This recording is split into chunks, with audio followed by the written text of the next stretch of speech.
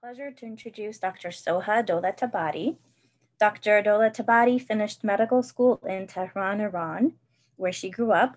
She moved to the US for her advanced training. She completed her internship in Rochester, New York, and finished her residency at Kern Medical Center. She moved to Los Angeles for her rheumatology fellowship training at Cedars-Sinai Medical Center in 2009. Post-graduation in 2011, she joined Harbor UCLA faculty as an assistant clinical professor. She moved on to open her private practice in downtown Los Angeles in 2014, and she's been practicing rheumatology since then. She loves what she does, serving the community as a rheumatologist. Over the years, she's developed greater interest in inflammatory arthritis, and her passion is spondyloarthritis, including psoriatic arthritis. She's pursued her enthusiasm for education through giving lectures to residents of internal medicine and family practice, and through her work with young people who have graduated pre-med programs and are pursuing medical school. Dr. Dolatabadi is a member of GRAPPA and is an associate member of Spartan. She leads the Los Angeles chapter of Association of Women in Rheumatology and has been able to arrange many lectures and programs for rheumatologists, internists, and other healthcare professionals interested in the field. She is a fellow in integrative medicine at the University of Arizona Andrew Weil Center for Integrative Medicine. So welcome, Dr. Dolatabadi. We're very, very excited to have you here with us today. Thank you so much, Aline, for having me. Thank you, everybody, to give me your Saturday afternoon.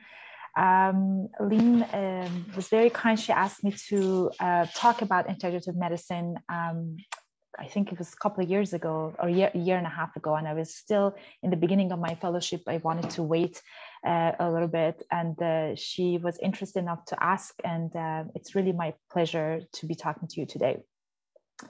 I am going to share my screen right now and go to the beginning of the slides. Sorry.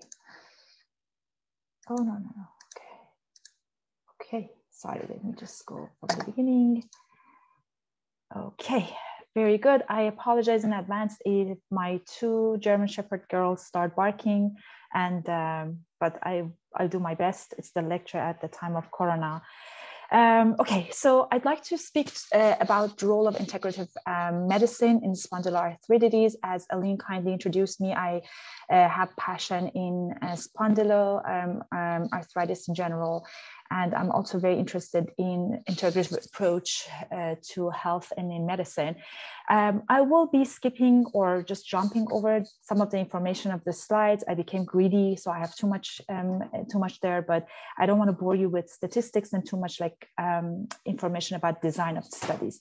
So let's briefly talk about spondylos. As many of you are familiar, it is a family of arthritis, including AS, which we are trying not to use that term as much, spondyloarthritis, which could be non-radiographic, meaning that you don't have any X-ray changes, or cases that had gone on to have some changes in their radiographs and radiology.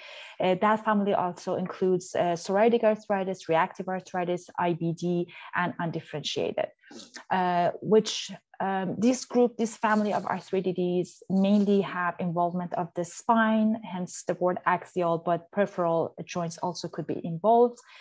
Pain, mobility, fatigue, depression, sex life, I'm sorry, I put depression twice here, I just realized, could all be a part of the disease. There are a family of groups that they start mainly earlier than age of 40, love to aggregating families, and there's a high association with HLA-B27, which is an antigen genetic marker. Main characteristic of these family of arthritis, inflammatory back pain, which accounts for 15% of all the chronic back pains. It's a dull ache, could be felt in the buttocks or hips, as patients usually describe it. It's insidious in onset and chronic, usually greater than 3 months. Gets worse later in the night or early in the morning, and the characteristic of that is that exercise and activity kind of oils up and removes the stiffness, but as the patient wake up in the morning, they have stiffness, and so period of after rest, the 30 minutes of stiffness is very significant. Also, patients respond very good to non-steroidal anti-inflammatories such as ibuprofen, naproxen, and so on. And initially they could be sporadic, but then if untreated, they could become chronic pain and chronic problem. Enthesitis is another feature of this family. Basically, they become tender points in those areas that you see. So patients can have anterior chest wall, the front of their chest, side of their hips, side of their knees, and the back of their heels could be painful. What are the other symptoms? Fatigue is a common problem, and unfortunately, a lot of us forget to ask patients about fatigue. So we're trying to raise awareness of that. Sleep disturbance could be another one that nearly 81% of female patients and 50% of male patients complain about that. And again, as I was describing the inflammatory back pain, it makes sense why the patients have sleep disturbance, because the pain can wake them up in the middle of the night or nocturnal pain. And fatigue also could be one of the reasons that patients feel fatigue is due to lack of restorative sleep. We see high level of depression, especially when the conditions are not treated. Pain is the major factor of the symptoms. Fatigue, there was a publication in Seminar in Arthritis and Rheumatism in 2013 looked at the fatigue to see what is how common is fatigue, and fatigue was reported to have significant social and physiological effect in patients' life. And in that study, it was interesting that inflammation and what clinicians really saw was not as highly associated with fatigue as the pain was. And this suggested really additional treatment to make sure disease activity is low, so patients' pain can go down and patients will not feel fatigued as much. So now I want to talk to you about integrative medicine. So there are lots of misunderstanding about integrative medicine, and some scientists and some other physicians think that integrative medicine is to replace the traditional and mainstream, which is not true.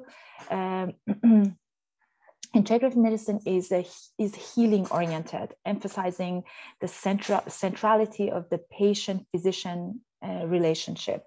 It integrates conventional and complementary methods of treatment and prevention, and the goal is to remove barriers that may activate the body's innate healing response. We all have an innate healing response in our body, and the goal of integrative medicine is basically to wake that up and bring that to surface. So it really looks at mind, body, spirit, community to facilitate healing, and it wants to. The motto is, we want to remember healing is always possible, even if the cure is not. So good medicine, first of all, any good medicine is based on science. It's inquiry driven, but it's open to different paradigms.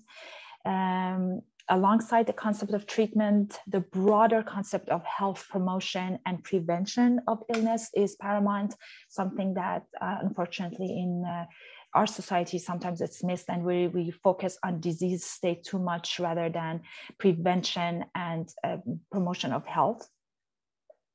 So the goal of integrative medicine is first to train the physicians, physician heal thyself, and for us to understand these different modalities so we can become good teachers. I always tell my patients, I don't want to preach what I don't practice. And so it neither rejects the conventional medicine, of course, and it doesn't accept alternative therapies uncritically. So I really want to convey that message. Integrative medicine is not about rejecting or forgetting how important the science of medicine is. We're alive today, we can live longer today because of the progression of science and how medicine has developed and progressed. But we want to make sure that we're looking at other principles as well. So what are the things that are important in integrative medicine? Sorry, one quick second. Breathing, sleep, nutrition, exercise, mindfulness, guided imagery, relationships, joy in life. I can go on and on and on, and definitely 45 minutes would not be enough time for us to really talk about everything. I just want to touch up on some of the tools that we have available to us in integrative medicine, and you guys can go and find more about it. I'm also available if anybody has further questions. So I'm not really going into breathing and sleep, which are my main features and main factors in being healthy. I just want to tell you that in modern days, we have forgotten to actually take breath. Every time I ask a patient, do you have chest pain when you take a deep breath? They actually have to take a deep breath to really know if that's happening or not. We have forgotten to do that. We're using a lot of mouth breathing, which is not a healthy breathing when we have the nose, which is the tool and instrument of breathing that was designed for us. Sleep is another immensely important factor in our health that a lot of times are overlooked. We don't ask about sleep. We don't really pay attention. We're all addicted to our digital devices, and we go to bed with them. We wake up right away with them, and we don't even allow ourselves to really go to a deep sleep. We don't allow ourselves to wake up first and think about and ponder about the dreams we had. We just jump on checking our phones, which could have a lot of health factors. But I will talk about nutrition briefly, exercise, mindfulness, guided imagery, and joy in life.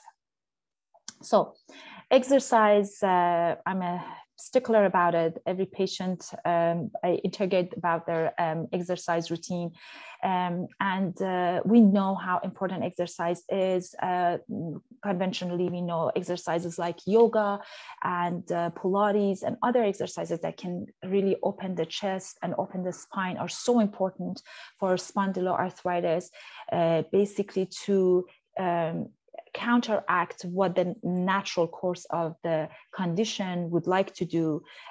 So these are very important, but I just want to point out two Pilates studies that were done. One was published in Rheumatology International 2012, and that looked at short-term effect of Pilates. So they looked at two different groups. One didn't do Pilates, the other one did. The one that did for 12 weeks, they did it, and they looked at the patients at week 0 at baseline, 12, and then 24, and the primary outcome was to see if the functional capacity of the patients improve or not. They looked at different other factors like BASDAI, which is disease activity, but the main one, the functionality of the patients. And the group which had Pilates for 12 weeks, they had significant improvement in their functional, even at week 24, which was 12 weeks after the Pilates was done. And the Pilates was done 3 times a week. Patients were trained with a trainer. The other study that was published in Journal of Alternative and Complementary Medicine in 2019, October 2019, they looked at long-term effect of Pilates. So that was 12 months of that. And again, improvement were observed in the function, disease activity, chest expansion, and so on. We can talk about exercise forever, different modalities of exercises. I want to also talk about mindfulness. I love this cartoon because most of us are mindful, and the goal is to go from the former to the latter. What is mindfulness? Mindfulness is basically just awareness of the present moment. I obviously cannot really see all of you, and I don't know what you can hear or see at this point. But if you could just for a second listen and hear, other than my voice, hear what else you're seeing or hearing, that is the point of mindfulness. Not judgmentally, right in here and now. Whether the experience is pleasant or unpleasant, mundane or exotic, our own thoughts, feelings, or what is going on outside ourselves. Awareness itself, no adornment, no coloration, no good or bad, no desirable or undesirable. Mindful, kindful, peaceful, no judgment. Dr. John Kabat-Zinn is the pioneer who brought mindfulness to the West as a possible psychological intervention. The first to study the connection between mindfulness, meditation, and pain in 1985.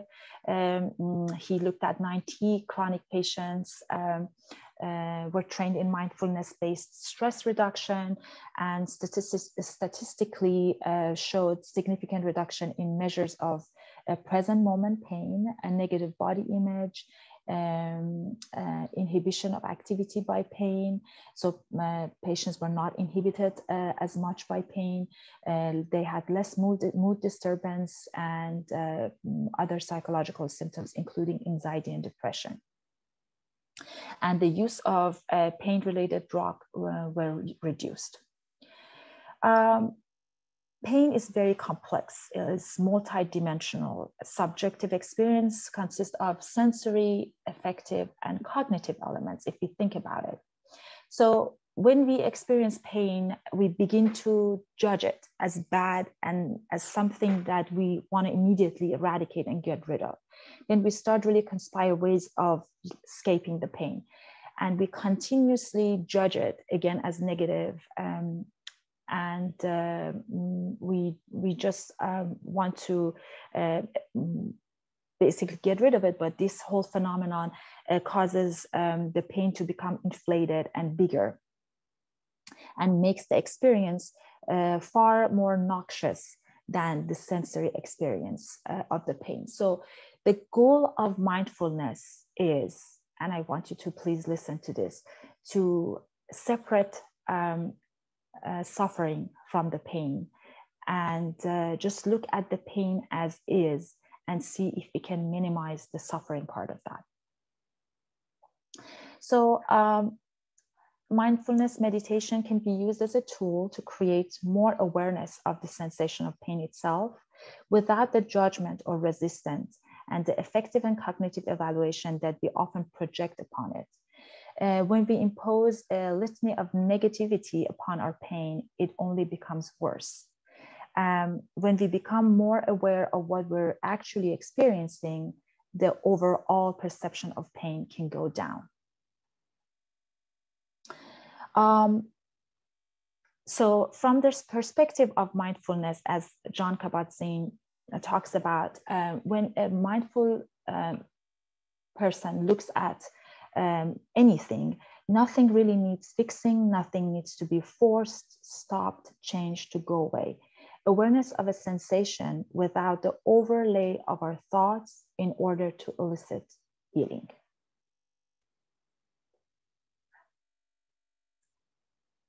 So Awareness can balance out various inflammations of thoughts, emotional agitation, distortion that accompany the frequent symptom. These are the frequent symptoms that blow through the mind, especially in the face of chronic pain. It may sound counteractive, but if focus on the pain itself, we might be able to really damp down the pain without using the traditional pharmacological intervention immediately. So there was a study 2011 by Grant et al., and they did functional MRI of patients who practiced mindfulness. During the pain, meditators had increased activation in areas associated with the processing the actual sensory experience of the pain, but they had decreased activity in regions involved in the emotions, memory, and appraisal. So they felt the pain quite good, but their emotional response, what lit up in their brain, was lower. There was another study, but Zaidan in 2015, mostly consistent with the same findings. And again, mindfulness and pain, it could be a mechanism that, but it may varies based on the mindfulness practitioner, meaning the more experience one has, they could have different responses. It also depends on the stimulus. And but we have enough evidence to indicate mindfulness practice does in fact lead to reduction in pain in intensity and unpleasantness of that. Body scan is a very important way of mindfulness practice when it comes to pain. I don't want to go through the details of that. We have a practice at the end that could be helpful, but basically it scans, one scans their own body and they go through the experience of where is painful and where is not painful. And one can distinguish, and that could be a helpful practice in damping the pain. So now I want to bring your attention to another completely different method that I recently got familiar with. Wim Hof method comes from a Dutch gentleman, currently 61 years old. He lives in Netherlands, and he had a very tragic event in life. His wife committed suicide and left 4 kids, and he somehow converted that experience to a method that is widely used now. And we can see this movie to get familiar with him.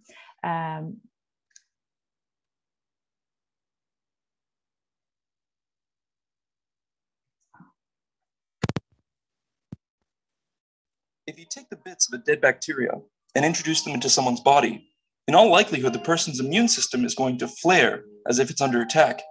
As harmless as dead bacteria might sound, the body will still react as if it's being invaded. These dead bits are also known as endotoxin and are a major red flag for the immune system. When your immune system does find endotoxin in the body, it will trigger the release of different proteins and physiological changes. It will make a person feel sick. Symptoms such as fever, nausea, headache, shivering are caused by your immune system gearing up to fight off infections. This is known as the innate immune response. It's fantastic. You can take any person, inject them with endotoxin, and watch them feel terrible for a short while. And that's what scientists at Radboud University did, with over 100 people, mapping out a predictable innate immune response. Now, it wasn't believed that one could voluntarily influence the innate immune response, but that's exactly what happened when scientists at Radboud injected Wim Hof with endotoxin. Using the breathing method he developed, he was able to dampen the immune response to the endotoxin's presence by flooding himself with adrenaline and stimulating the release of a key messaging protein, interleukin 10. This was achieved through voluntarily influencing the autonomic nervous system, the same system that beats your heart, remembers to breathe for you, and prepares you to fight or fly in the face of danger. A system that, for all intents and purposes, should not be controllable, because if we did have control over this system, we might forget to breathe or beat our hearts because we were thinking about cake. Yet, this is exactly what happened in the case of Wim Hof, voluntarily flooding his body with adrenaline, deliberate influence over his autonomic nervous system. So what should be done? The possibility is that Wim Hof had different genetics from the average person, giving him the unique ability to withstand the endotoxin. So a larger test was needed, with more participants, performing the same techniques designed by Hoff. 30 healthy male volunteers were gathered, 18 of whom would be trained by Wim Hof, and the other 12 the control to the larger endotoxin experiment. The 18 volunteers went to Poland to train in a mixture of meditation, cold exposure, and the breathing technique over 4 days, and would enjoy a gauntlet of swimming in freezing cold water, standing and lying in the snow, and for the ultimate test, climb a mountain at the elevation of 1,590 meters with wind chills of minus 27 degrees Celsius, all done in shorts. Very nice shorts too, the kind you wear at the beach. Those who weren't trained, the control group, were injected with endotoxin. They exhibited the typical symptoms and reactions of the innate immune response. Not a fun thing to experience, granted, but we suffer for science here, and yeah, they suffered. During the experiment, a lot of information was kept track of. This included the composition of the blood, cytokines, catecholamines, white blood cell count, and various physiological changes such as heart rate and temperature. This group did not commit to any breathing techniques, simply passively enduring the endotoxemia. The trained group, on the other hand, did commit to the breathing techniques during the first 2.5 hours of the 8-hour experimentation, and in the end were successful in dampening their innate immune response. But what happened? Well, let's walk through this. There were lots of fun bits of information collected, and I'll try to condense the more interesting parts. Firstly, most clearly, the trained group had a lot more adrenaline from the very start of the experiment due to the breathing, as compared to the control. This burst of adrenaline from the very start correlates nicely with the production of interleukin-10, an anti-inflammatory cytokine or cell messaging protein. Here's the control for comparison. It's a little flatter. The anti-inflammatory element of interleukin-10 is that it inhibits the release of other cytokines that contribute towards inflammation and mediation of the innate immune response. As a result, the trained group had a less pronounced release of these inflammatory proteins compared to the control, had less acute symptoms, and recovered faster. Here are the cytokines kept track of in the control. Here they were in the trained group. Notice the difference in release, far fewer in the trained group because of interleukin-10. Now, even though the inflammatory response was suppressed, white blood cells were not. Having adrenaline in the system actually stirred leukocytosis, an increase of white blood cells in the blood. Here's a graph showing the control's white blood cell count over the 8-hour experiment, as compared to the trained volunteers. Some of the categories of different white blood cells were also measured, but the experiment was limited in that not all subtypes were counted. So, stirred from adrenaline, it appears as though the immune system was still humming and working in the background, despite a dampened inflammation response. Being able to dampen inflammation is also wonderful news on its own.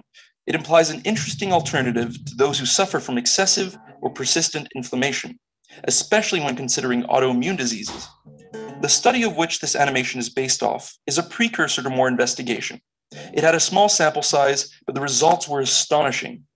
The influence over the autonomic nervous system was probably the most striking part that even Peter Pickers, one of the scientists who orchestrated the study, expressed his surprise. Onze belangrijkste conclusie, dat we nu voor het eerst heel duidelijk en onomstotelijk feitelijk hebben aangetoond dat een mens dus wel in staat is om zijn autonome zenuwstelsel en zijn immuunrespons op een vrijwillige manier te beïnvloeden. En dat was echt iets wat in de tekstboeken staat, dat kan niet. If there's one thing this tells us, is that there are deeper layers of our bodies that we can consciously explore, a potential we should study, a potential within our biology, and it's all there in front of us. So, let's have fun exploring. Okay, I had to take my headphone off because I wasn't can hear. Moving on, so Wim Hof method was actually used in a very interesting study, Department of Rheumatology and Clinical Immunology in Amsterdam. They looked at this method to see if it can have any effect on ankylosing spondylitis, axial spondyloarthritis. This study is just a proof of concept. I have to say, again, it's very difficult to find any studies of integrative medicine on spondyloarthritis. It's very hard to find a good level of research, and we can talk about why, but this was just a proof of concept. They wanted to see with the breathing method, exercise, meditation, and cold exposure, is there any effect on spondylos? And I am not going to go through the design of the study, but again, two groups. One group did the practice initially, the second one did it later, and they saw what differences could have happened.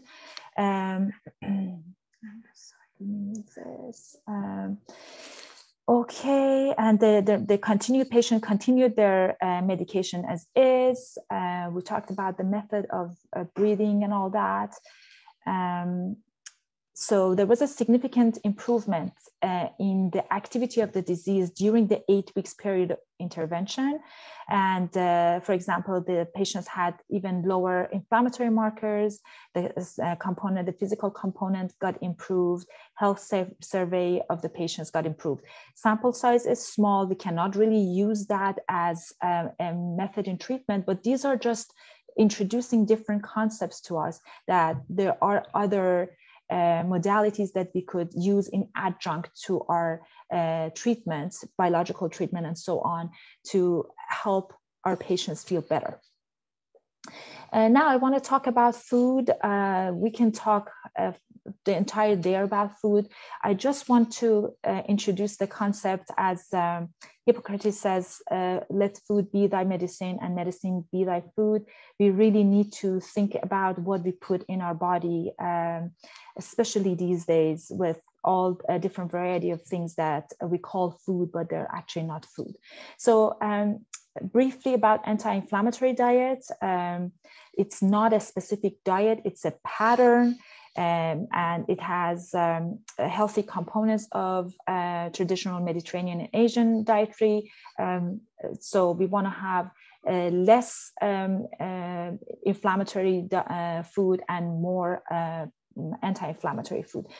So the region we're all familiar with, it's mainly plant-based. It encourages the regular consumption of vegetables, fruits, whole grain cereals, legume and nuts. Olive oil is a primary dietary fat, and the rest of the fat comes from nuts and seeds. Moderate amount of lower fat dairy products, especially yogurt and cheese, butter and cream.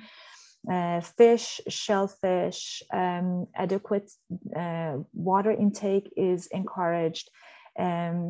The emphasis is on diverse range of food eaten in season. Seasonal food are very important. Locally grown food are very important to have the freshness and nutritional content. And red and processed meats and food rich in sugars and fats are eaten very, very like in small amounts. The other component of this diet is frequent intake of home cooked meals. So cooking together, living together, eating together are very important. Physical activity. We see fasting practice in this region, and many people own their own vegetable garden, and they also do take adequate rest. The exact mechanism of how it has a favorable effect on mortality and chronic disease, we're still working on that, but we know that it does bring down the lipids, it protects against oxidative stress, it can modify hormone and growth factors in a favorable way, supports a healthy gut microbiome, which is really important. And there were, for example, a large study in Swedish men and women, and showed adherence to Mediterranean diet for 15 years can add up 2 years to their survival. Mediterranean diet and inflammation. We have studies also demonstrating that the anti-inflammatory properties of Mediterranean diet, whether it's because of the building blocks such as monosaturated fatty acid, carbohydrates that are low glycemic, the bioactive chemicals of the plants, the low caloric intake of the diet, the high fiber, the anti-inflammatory cytokines that could be secreted, and also again the effect on mycobacteria. I briefly talk about studies that they showed broccoli having some TNF effect and other anti-inflammatory fibers, whole grain, flaxseed, magnesium, and so on. The other very good diet, which is anti-inflammatory, is the Japanese diet. They consume fish, soybean, not processed ones, fruits, vegetables. Grains are boiled without oil on average, as you saw in a tray of food up here where I was in Japan. On an average day, you have oily fish, plain boiled rice, miso soup, seaweed, and pickles and natto. So you have some fermented food, which are really good for our bacteria, and whole grain that is cooked in a healthy way. Again, they promote rural and local grown food. Green tea is also one part of the tradition that was shown to decrease CRP. So similar to Mediterranean, the focus is on low fat, nutrient dense, instead of calorie dense food, and lean protein, mainly from fish. And we can talk about pro-inflammatory diet.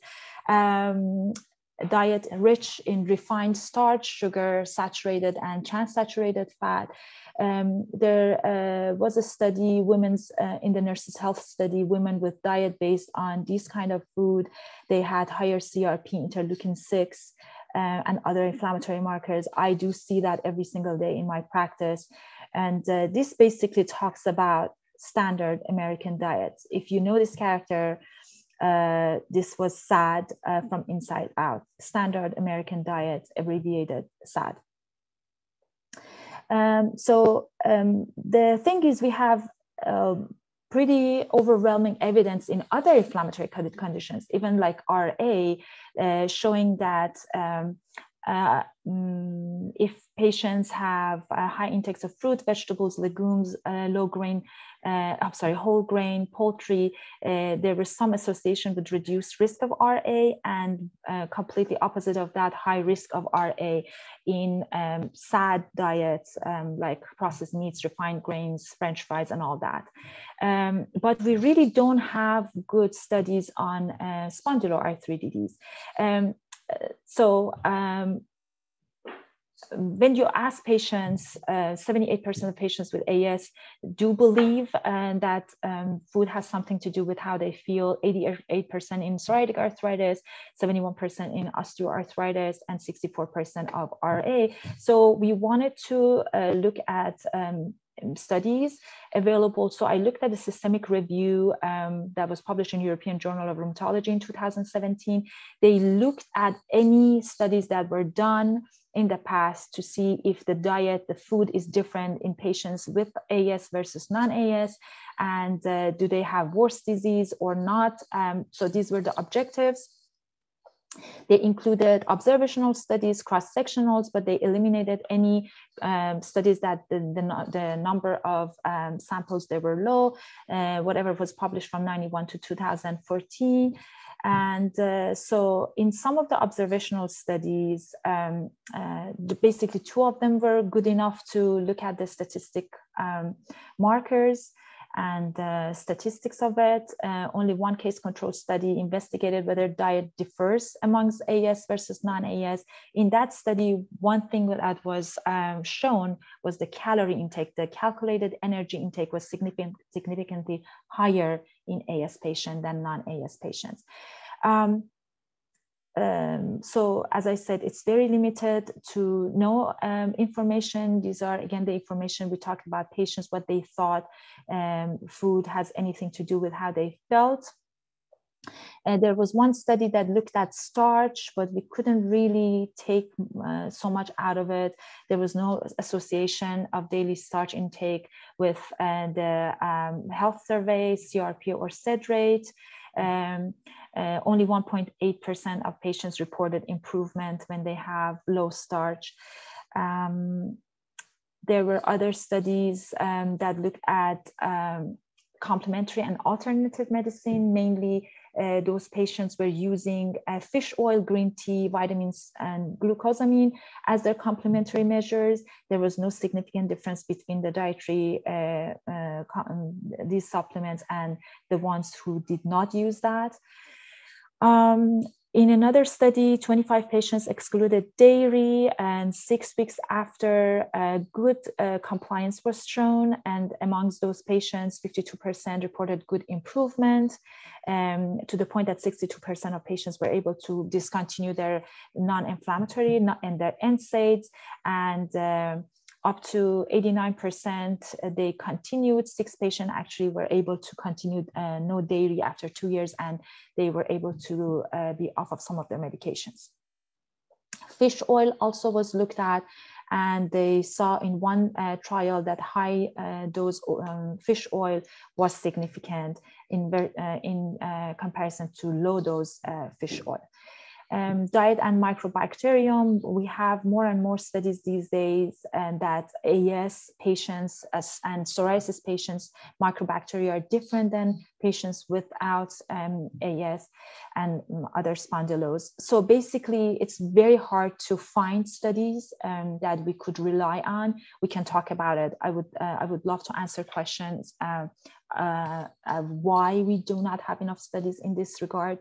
But it would be really good to have studies in the future to look at that.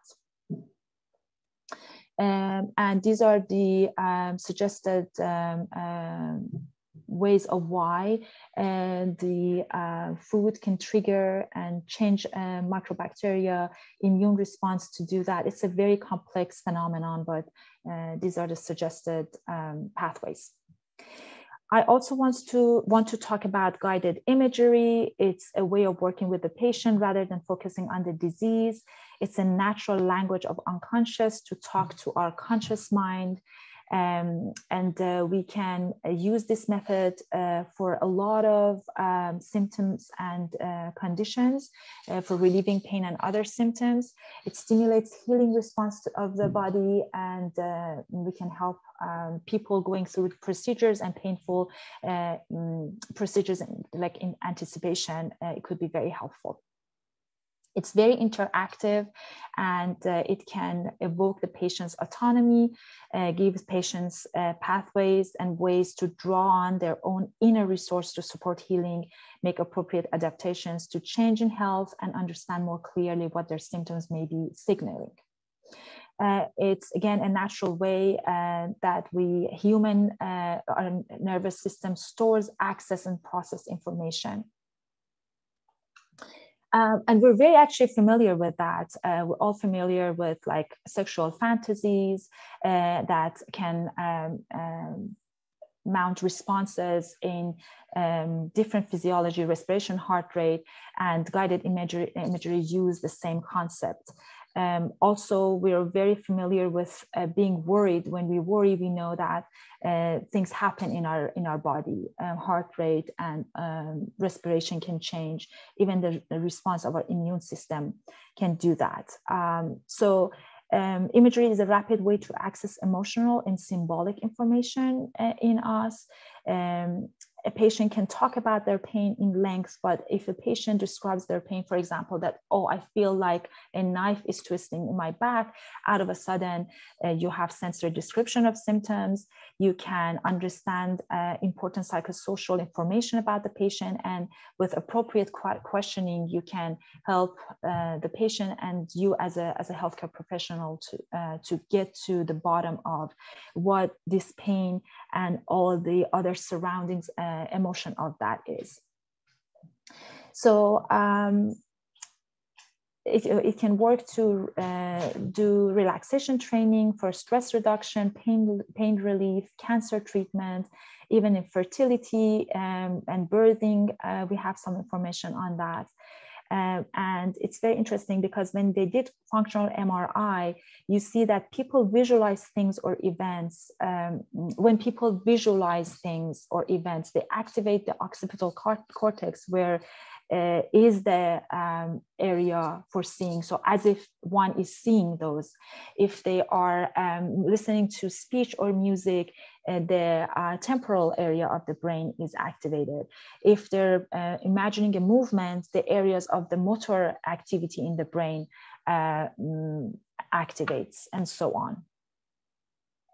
So for the sake of time, I am moving over some slides. Again, worry can elicit some physiological effects, and then imagery, when we go somewhere that we think it's relaxing and pleasant, we can create responses in our body that can happen with actual physically being in an area that relaxes and makes you happy. So it's very close to physiology, as I said. Just like when you look at a lemon, we can start salivation. Guided imagery can cause physiological effects very similar to that.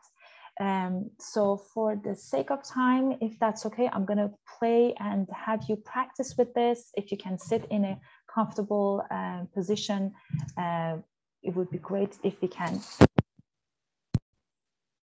For pain, find a quiet place where you will not be disturbed. You can also choose to create a quiet place in your mind.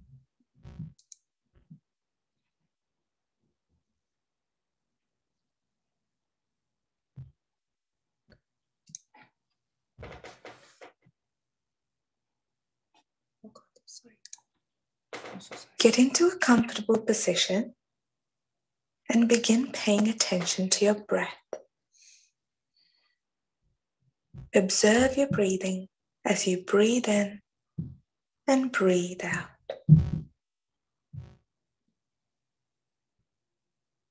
Try to find a place in your body where you can feel the breath most clearly.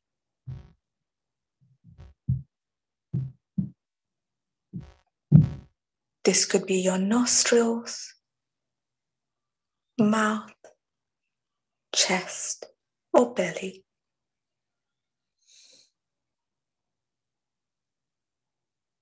If you notice that your breathing is short and shallow, see if you can slow your breath down.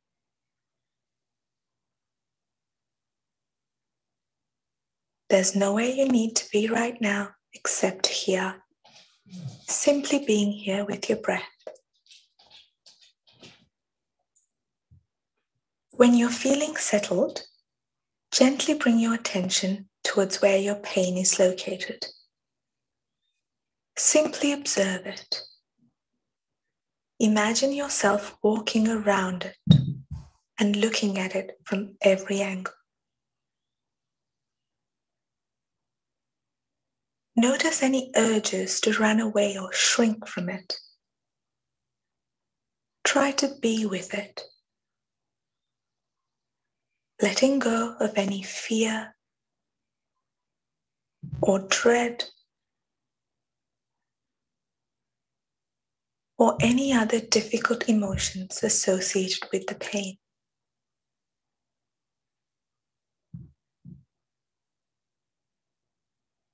Look at it as if you were seeing it for the first time. Breathing with the pain.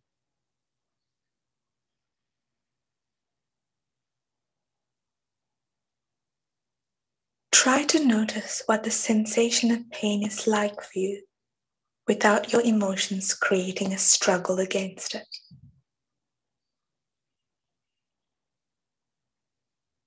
Perhaps the pain is dull and aching, like a bad toothache. Or perhaps the pain is sore and swollen, like pain in the joints.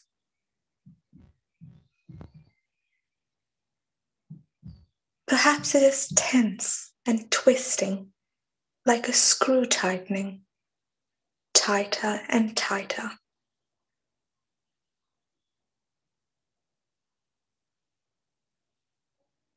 Perhaps the pain is sharp, like a pinprick,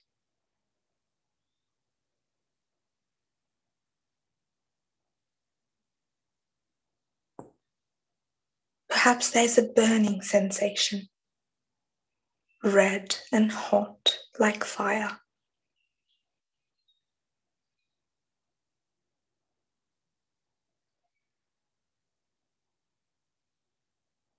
Perhaps the pain is blistering, scalding, like boiling water.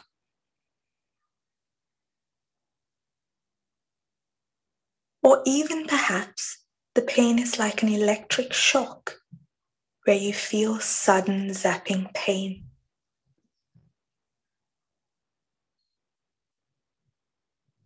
Perhaps the pain is throbbing and pulsing like a beating heart.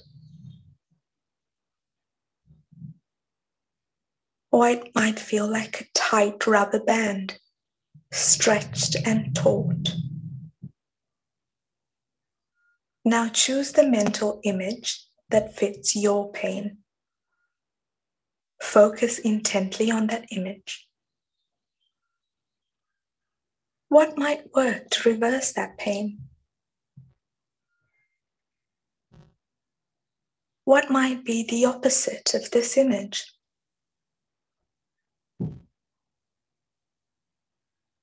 For example, if your pain is dull and aching, you might imagine rubbing soothing balm into the aching part. Visualize the soothing balm dissolving the pain.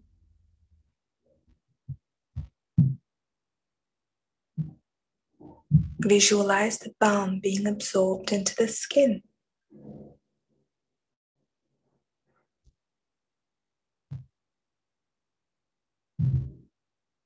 If your pain is sore and swollen, imagine something cold and icy on it, reducing the swelling. If the pain is twisting in you like a screw, visualize a gentle hand turning the screw so that it slowly becomes looser.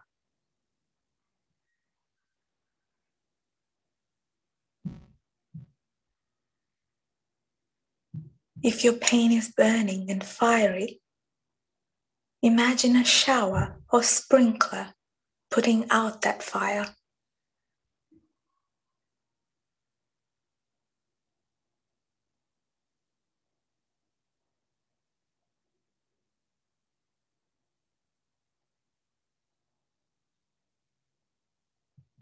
If your pain feels like electric shocks, imagine that circuit being unplugged.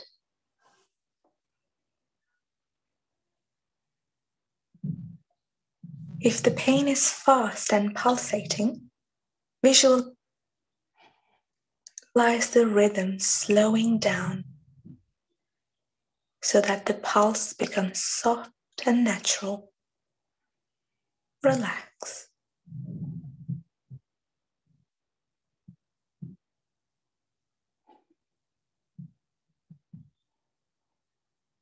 Take a few minutes now to visualize your pain fade away as you focus on undoing the pain. Undoing, dissolving, melting, softening, fading.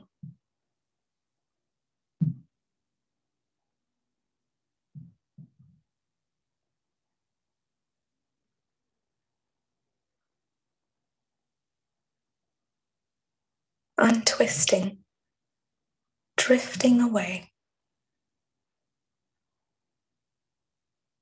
You might also visualize the color of your pain slowly changing.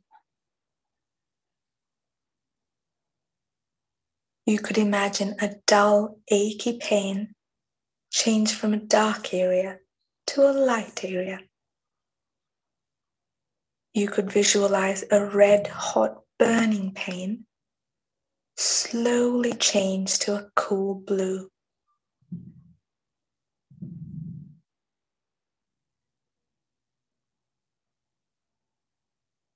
Notice that you're feeling less threatened by your pain,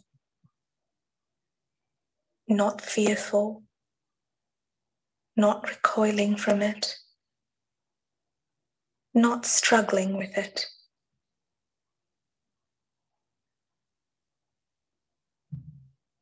Just being there with it, watching it come and go.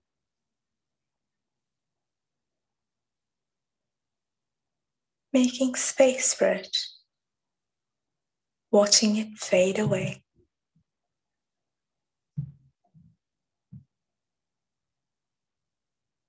Like any other sensation in your body, your pain comes and goes. Let it come, let it go.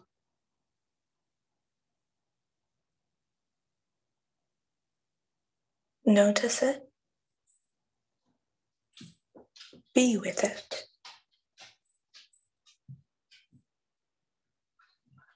And slowly watch it fade away.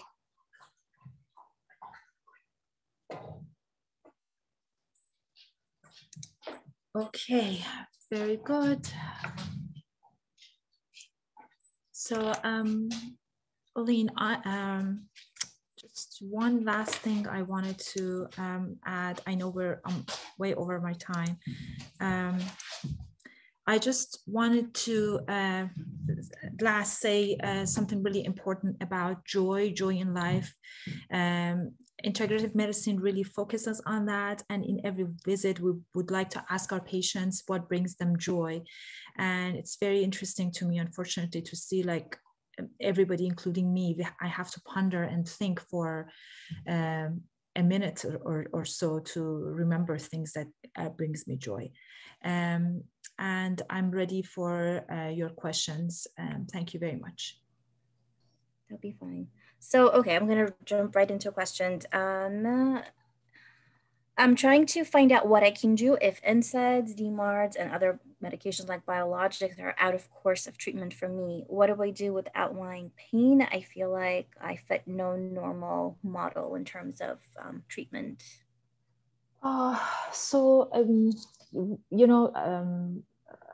It's really a little bit out of realm of what we're talking today. And it is and it is not.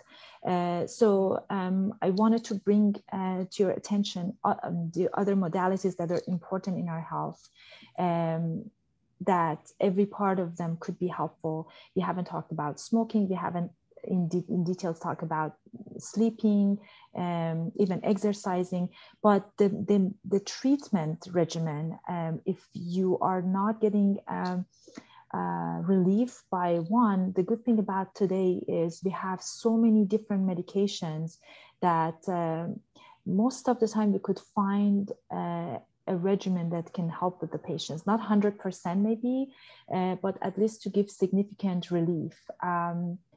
I don't know if you have tried different regimens or a couple of them. You can definitely talk to your rheumatologist to explore other routes and also combine things together. Combination is a key. So I hope I answered that question, of course. I think so. I think it was great. So next question is, I know exercise is important, but inflammation and pain are not yet well controlled for me. So most forms of exercise aggravate symptoms. Do you have any suggestions? Should I wait until I have the disease better under control to begin? Not necessarily. And again, when I talk about exercise, I'm not talking about like start lifting heavy weights and like do jumping and running for marathons. When you're in pain, things could be as gentle as chair tai chi, could be as gentle as just stretching. But in my opinion, pain and even sensation of inflammation should not stop anyone from moving their body and moving their joints. But if we're in tune with ourselves and go with our own pace, I think you can find a way to gently and safely do some exercises and get the benefit of that. Thank you very much. I have a couple of questions about diet and nutrition, so I'm going to kind of move into one. Yes. I know we always get so many of these, and they're excellent questions. So I know you spoke a lot about the Mediterranean diet in your presentation. Yeah. What do you think, and you touched a little bit on this as well, but maybe we could talk a bit more. What do you think about the low carb or no carb diet, also sometimes called the London no starch diet? Yes, so there was, I looked at the questions briefly. I did show one slide had something about the low starch diet, which we think it works on Klebsiella. So first of all, one diet doesn't work for everybody. I'm not a big fan of Mediterranean diet for everybody myself, because you really have to pick and choose. I can also share with you guys that I'm a patient myself, not with AS, but I developed arthritis a few years ago. Still to this day, I don't understand the exact mechanism of that, but as my biochemistry professor, first year medical school, always taught us to repeat this motto: any symptom is a representation of a biochemical reaction in our body. So there is something that happens in my body. So a few years ago, I had to go through an elimination diet to understand what is happening after all my tests, including inflammatory markers, were normal, but I had a really significant amount of stiffness. I couldn't even get out of bed without. So anyways, 2 months passed and I'm like, okay, I'm a rheumatologist, but I can still have rheumatological conditions. And when my lab results and my workup for myself as a patient came back all negative, I went through diet and I did elimination diet. I didn't talk about elimination diet at all today, just for the sake of time. And I eliminated things that I could think of causing inflammation. And within 5 days, I started having reliefs and my stiffness started going away. It took me a year to find my trigger. And I want to say it with care. When I say my trigger is wheat, I think we simplify things. Not all wheat is bad.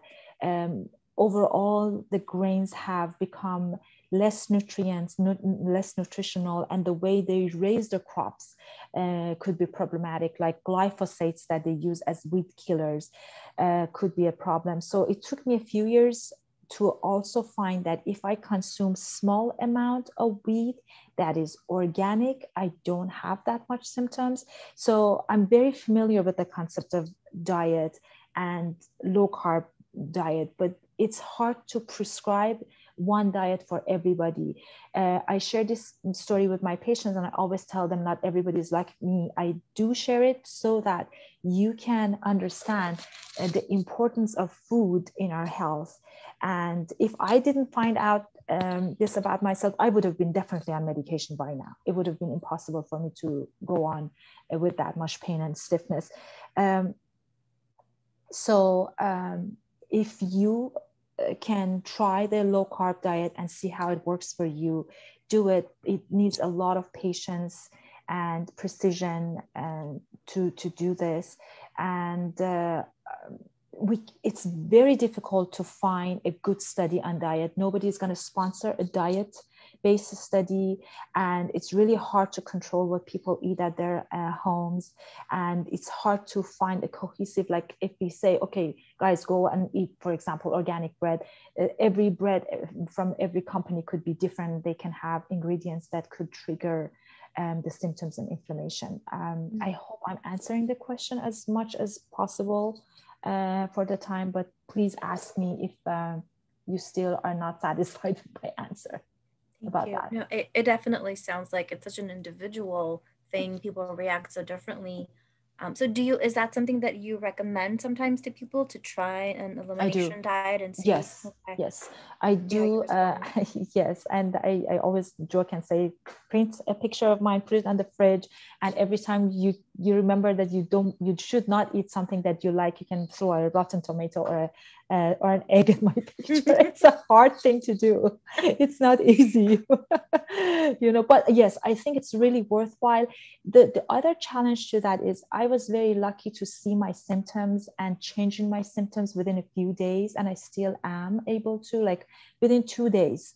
But not everybody has that quick response. So that's where the patience and being meticulous comes to the picture, into the picture, journaling, really like becoming in tune and mindful about day to day and meal to meal to see what is going on. Right, what you eat and how it makes you feel. Exactly. Understood. Okay, so I don't know how to pronounce this word. Vasepa, Vasepa. I have to look into this. No, I'm not very You're familiar not familiar with it? No. Okay, no problem. So here's a one on the breathing exercises. Yes. How frequent do you recommend? What do you recommend as a frequency and duration for these deep breathing exercises? Oh gosh. Breathing is such a vast concept, something that is completely natural, and we do it automatically. They're all different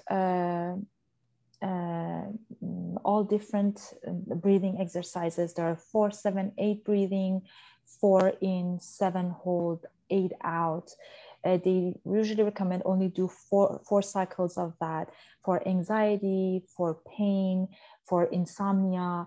And then Wim Hof method, for example, that we talked about. By the way, I don't recommend Wim Hof to everyone. I haven't started doing that. Exposing yourself to that extreme of cold, and we have to do this with caution and be really mindful about our own capacity and our own pace. And there are Kundalini yogas that people can practice breathing with that, and that could be different for everybody, like how many times a day do they want to practice. What I can tell you is as many times a day that you can remind yourself and you can remember to breathe mindfully, if possible within the nose, it would be great.